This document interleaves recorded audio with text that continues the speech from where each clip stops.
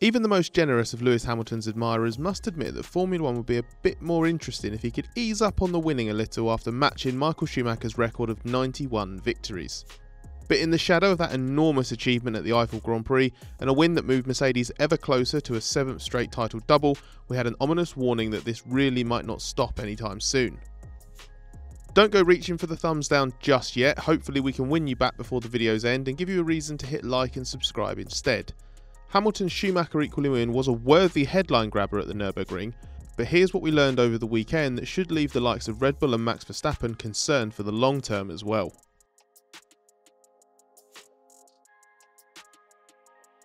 Mercedes has steamrollered this season. The only race it's been challenged was when a perfect storm made Verstappen and Red Bull unbeatable in the second Silverstone Grand Prix.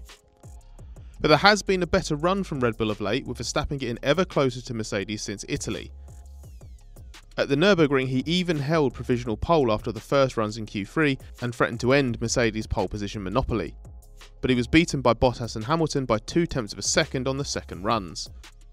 Nonetheless, Red Bull does seem to be building momentum, and Mercedes boss Toto Wolff acknowledged after qualifying that the pattern of Red Bull catching up at the end of the season does exist, before hinting that this might be because Mercedes' attention goes elsewhere.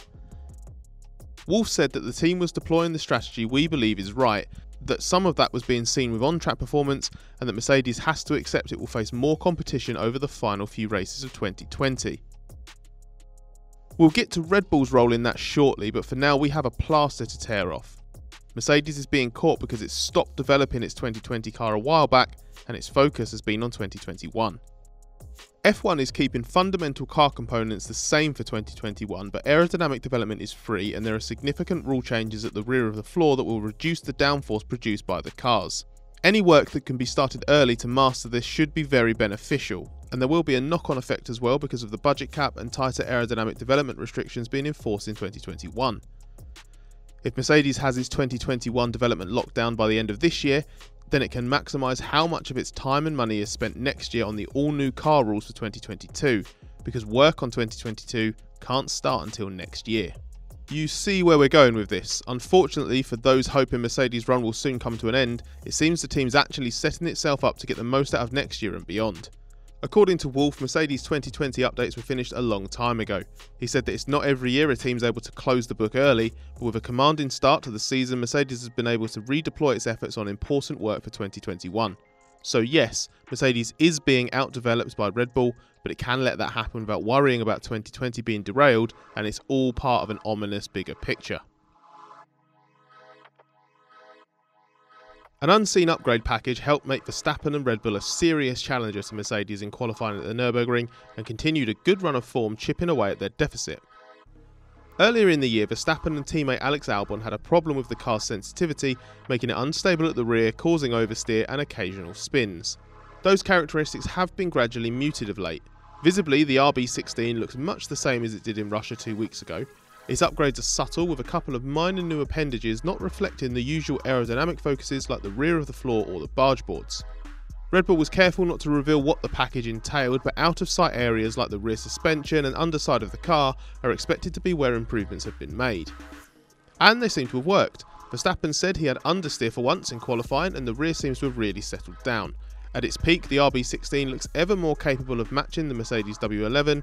The problem is it still has a much narrower window in which to operate at that peak. Other factors include the Nurburgring being less power sensitive than recent tracks, which may play a part as well. Engine partner Honda has had a season-long deficit to Mercedes, with a particular loss of performance at the end of long straights, potentially due to the Mercedes engine sustaining a higher level of electrical power deployment. And it's probably true that the engine mode technical directive stripping manufacturers of their highest power modes has brought Mercedes a little closer as well. But Verstappen's adamant the car is improving. He said that the team's development focus has been in calming everything down a bit and connecting the rear with the front a bit more.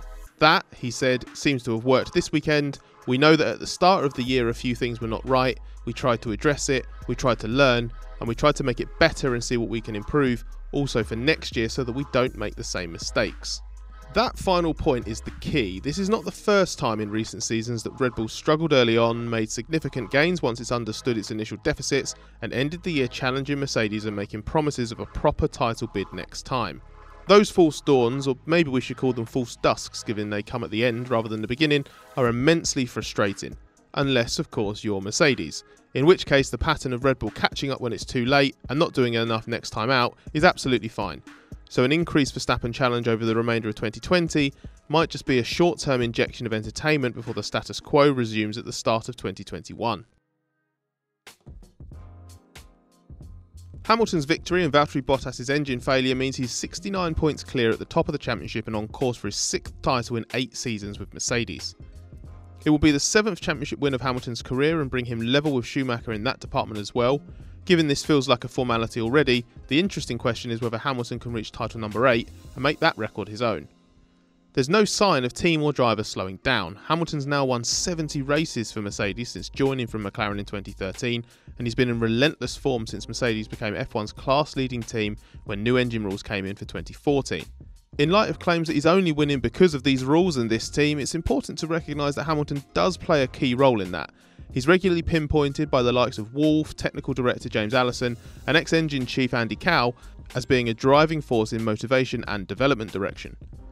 Hamilton sees himself as the team's rudder, a similar role to the one Schumacher played at Ferrari, just with the drivers arriving at different phases of the team's preparation and therefore having different areas to focus on. Wolff described the modern-day Hamilton as nothing like the driver who joined in 2013 and said it's not fair that Hamilton's achievements get played down just because of Mercedes' car advantage. He also thinks that drivers who say Hamilton has it easy should analyse why they haven't found their way into a Mercedes. Hamilton's fellow podium finishers at the Nurburgring, Max Verstappen and Daniel Ricciardo, were also happy to underline the magnitude of Hamilton's achievements and why it's not as routine as some might think. Max called it incredible, very impressive, and that everyone thought Schumacher's record would be impossible to beat. Ricciardo pointed out that 91 wins is nearly 5 full years of races and said that any leading driver is aware of how hard it's been for Hamilton to sustain that level of performance required to rack up the numbers he has. With the driver still at the peak of his powers and the team seemingly well placed for next season and the ones that follow, is there any reason to think these records will finally make Mercedes and Hamilton drop the ball? Well, Wolff doubts it. He said of Hamilton's record, it's something to be proud of, but not something that should trigger too much complacency. That risk doesn't exist within our team because we're relentless, we push for perfection and for tomorrow, rather than looking back. Let us know what you think of that warning shot in the comments below and give us your verdict on Hamilton matching Schumacher while you're at it. Think about a thumbs up if you like this video, even if you don't like the prospect of more Hamilton wins, and subscribe to the race if you haven't already so that when the Hamilton-Mercedes era does finally come crumbling down, you know exactly where to come to find out why.